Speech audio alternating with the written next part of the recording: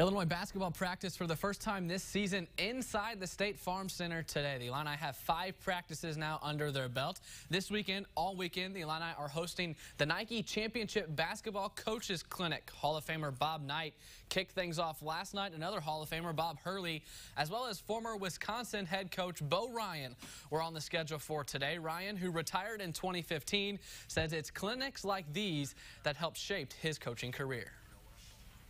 I came to these in the 70s when I first started coaching, and I was able to pick up quite a few nuggets, as we call them, from other coaches. But what it gives me a chance, having had the experiences that I had, to be able to help the younger coaches who will have these things coming for them down the road, how to deal with them. If they picked up anything, then it was a good day. And it was quite a good crowd for their attentiveness, and all in all, it was a good day.